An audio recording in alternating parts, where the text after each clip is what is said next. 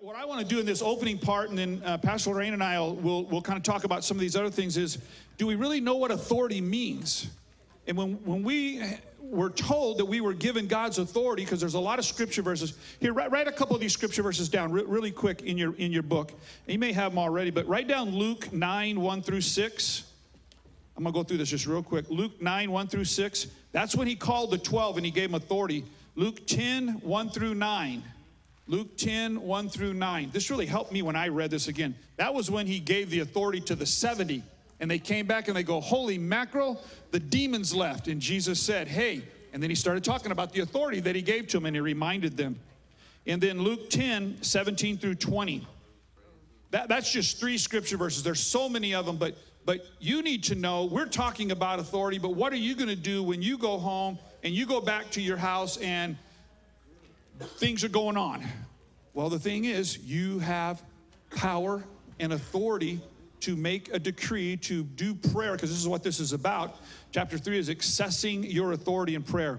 So let me tell you, you can write this down or not, but you just listen. But, you know, what does it mean? What does it mean to take authority? If we're talking about authority, well, what does it mean to take authority? The power, to take authority, it's the power to adjudicate. How many know what adjudicate means? I had to look it up. Adjudicate is this: to make a formal judgment or a decision about a problem. So what does it mean to take authority? We need to make a formal judgment, a decision. When something's not going right and something's out of line, and our kids or our family or our spouse or ourselves, we're out of line, what do we need to do? We need to make a decision about this thing, and we need to take it into prayer. It means to settle an issue. It means to command. It means to have the legal power to make and enforce a promise. And that's what we did tonight. We have a promise that we're free. And we made that declaration, and we enforce that tonight by saying it with our mouth. Because out of our mouth comes either blessings or curses, life or death. So it has a lot to do with what you say. Here's a definition of authority. Authority: to operate under another's authority. So you can say, I'm under authority. Whose authority are you under? Well, I'm under Jesus Christ's authority. He told me to go do this. He told me to go heal the sick. He told me if I drank any deadly poison, it wouldn't bother me. He told me to go take care of serpents and step on their head. And, you know, you can read all the different scripture verses that I just talked to you about. But the thing is, you've got to know what your authority is, who gave you that authority, before you can actually begin to operate in that authority. Because how many have prayed for someone and that person died? Be honest. But you thought it was, you know, you were hoping it was going to change. The enemy will use all kinds of different situations. We don't know the day, we don't know the hour, we just know our numbers are written in the book of life, and it seems like the earlier somebody passes away, it just doesn't seem like that was right. I don't know the answer to all that. But I do know the enemy has tried to use me praying for people, praying for the sick, to not do it again, because at certain times it didn't seem to work, and it was very discouraging. Number one, because I was praying for them and the family. Fasted and prayed. I don't have the answer for that.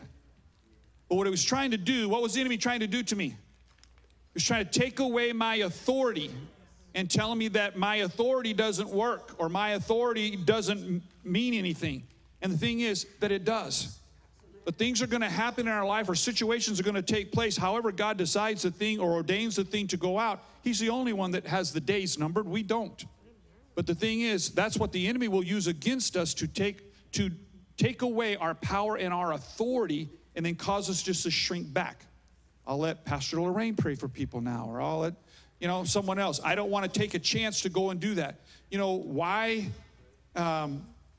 is your brother still, the brother-in-law still in the bed and not totally restored? I don't know. But I continue to pray for him that he, you know, that God would restore him. He had a stroke, and it's his wife's brother, and it's Deli's brother-in-law. You know, there's just things like that. But what happens is, when things go along and things don't change, then all of a sudden, you know, it's almost like we lose our authority. It's like, hey, what we're saying doesn't matter, but it does matter. Because no matter what's going on in a person's life, I don't care if they're totally unconscious, if they're, well, I don't know where I'm going with this thing anyway. If someone's laying in I'm going to go pray for a little girl that's not conscious right now, that went in a pool and almost drowned, still alive. over in Good Sam. So she's at the hospital right now, and she keeps going in and out, and they don't know whether she's going to live or die. I'm going to go tomorrow and try to speak life over her body and pray that she would wake up. You know how many times the enemy has told me, hey, you have no power or authority over that. Why are you going to go do that? You know, type of thing. And so as I read chapter 3, I'm like, wait a minute. We have power and authority to go and pray. Now, do I know what's going to happen? No. But do I know what I'm going to pray when I go in there? Yes, I do. I'm going to pray for her brain to function. I'm going to pray for her lungs to breathe. And I'm going to pray for her to rise up and get out of that bed. And just pray for comfort over the family. But that's what our authority is. I'm going to go judicate. I'm going to go do that over that. And, you know, always remember this. You don't want to be religious any place you go, okay? So I'm all fired up right now, but when I go in there, I'm going to be very calm. I'm going to be very mellow. And, you know, you got mom and dad there, and I don't even know if they're Christians or whatever. But, you know, bottom line is there is power in how we pray. So let me close that out, and we'll go into some of these lessons here, Pastor Lorraine, and see where we're going to go here. So hopefully you guys enjoyed that. Hopefully you got something out of that. But, man, I want us to, let me just pray for us real quick. Yes. All right. Father, in Jesus' name, I ask again that, Lord, there would be an impartation of power and authority that you already given us through the power of the Holy Spirit. Lord, I pray and I ask that there would be an impartation in each and every one of our lives. Lord, that we would rise to another level tonight because of visiting about the power and the authority that was given to us with Jesus. When he left, anyway, he says, it's better for me to go. I'm going to send the helper. Go and be endued with power.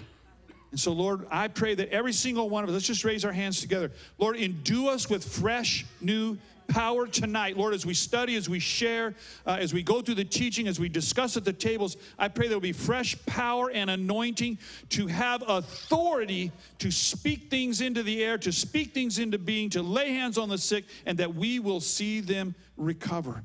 Lord, we pray, we ask that in Jesus' name. Everybody said, amen. Amen. Okay, Pastor Lorraine. Okay, well, I may not even go to anything we talked about earlier. So, okay. So the Lord's given me a couple of other things. You know, really, you cannot talk about authority without talking about prayer. Amen. They just are like hand in hand, right? You also cannot talk about authority without remembering that we're joint heirs with Christ. Why do we have authority? Because we happen to be of the household, the royal household of Almighty God.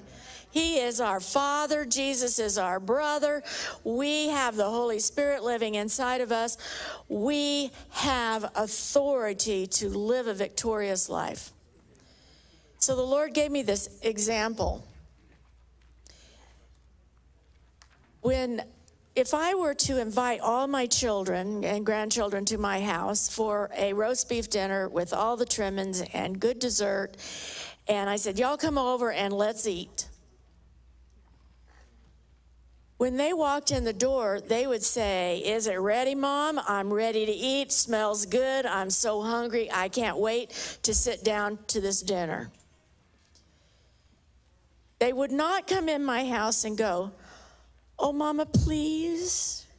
Oh, Mama, please. Can we have some of your food that you fixed for us today? They would not beg me for food. Why would they not do that? Because they know who they are in my house. And they know they have been promised something. And they know that they have been invited there for a purpose, right? It's the same thing with us and the Lord.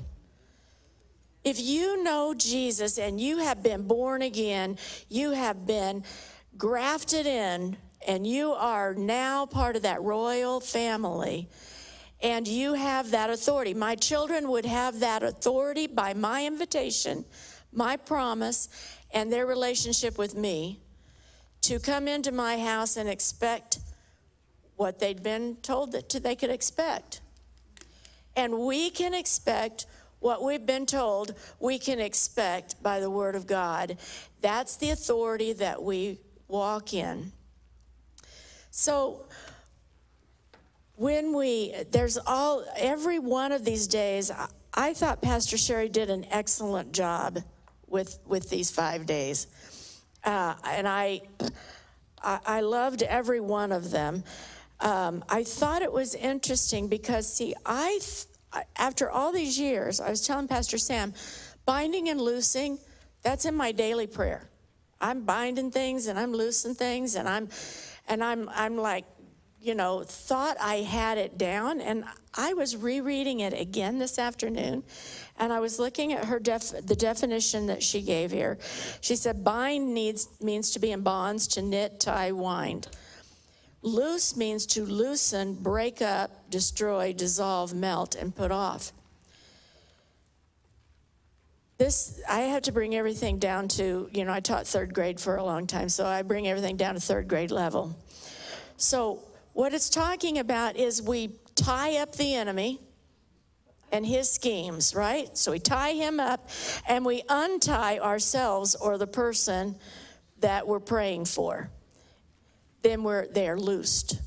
So all this time I was praying, I loose blessings, I loose the power of God in their lives, but actually you're loosing the person to go and be in the blessings of the Lord.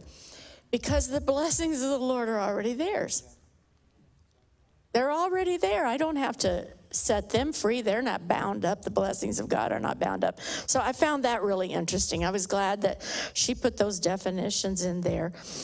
But, we know from Matthew 10:1 that Jesus gave us authority over demons and disease. In Matthew 28:18, it says that Jesus has all authority. But we also know from John 14:12 that we'll do even greater works than Jesus, so we have the authority. And there are many scriptures that talk about us having authority in Christ.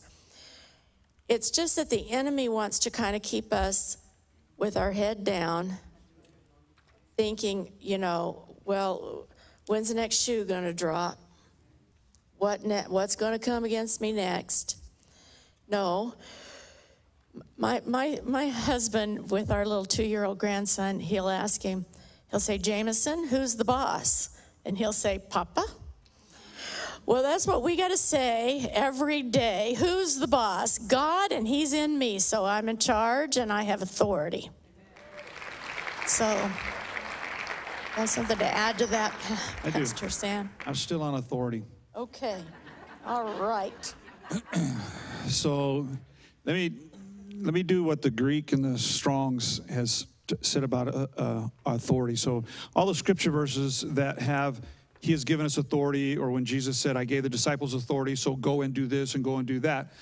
I'm going to read one of the scripture verses here, but let me read to you. I can't pronounce what the word is, but anyway, it's in the Greek and it's number 1849. But check this out. This is what it says authority means.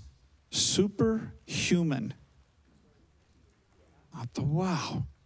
To magistrate.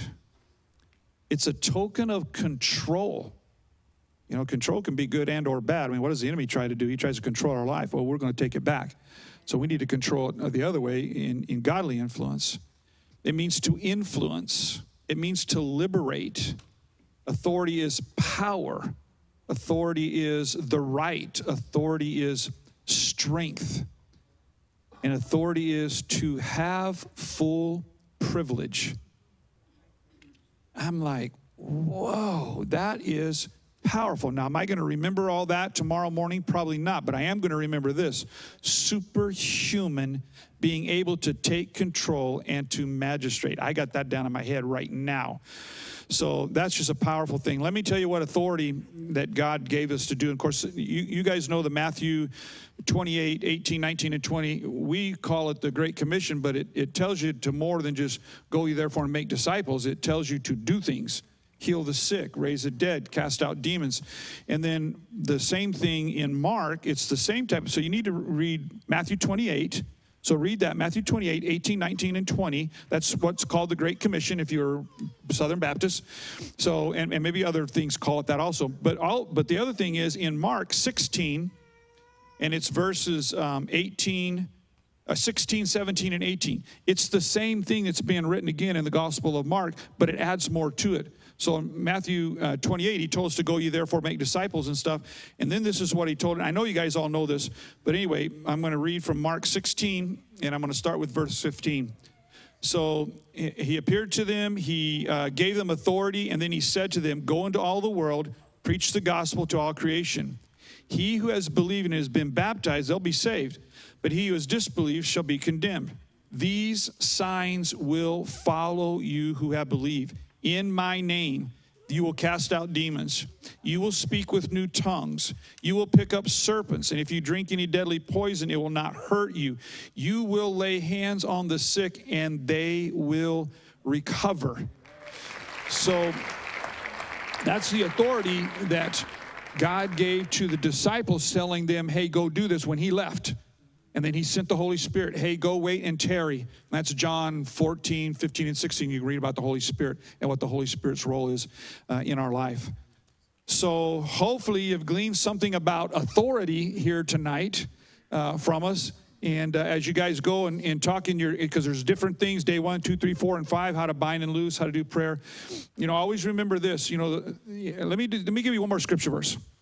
Because sometimes people say, you know, about this is not name it and claim it, okay? Is everybody, right. Don't take this thing too extreme. That was back in the day when they would, you know, I declare a Cadillac, I declare $1 million in my bank account, and yeah, it sounds funny, but I mean, people would say that.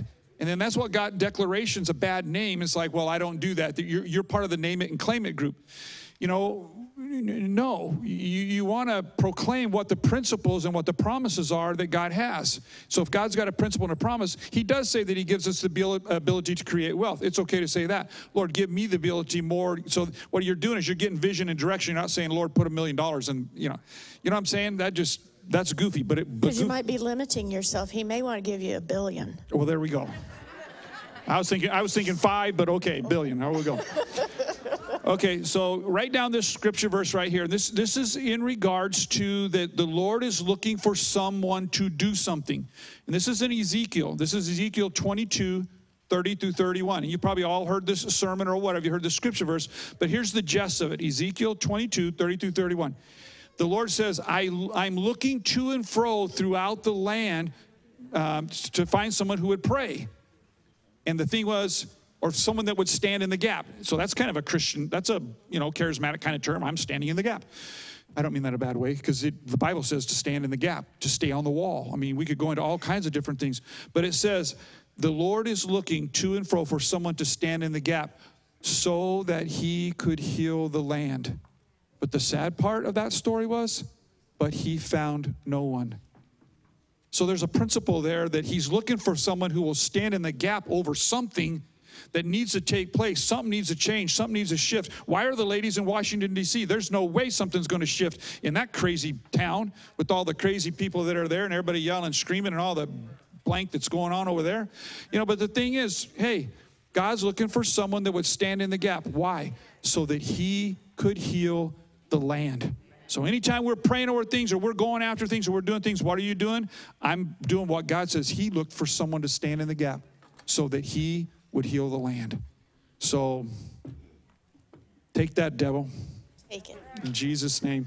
All right, get in your groups and kind of go around the table and discuss, and let's move in the authority that's been given to us.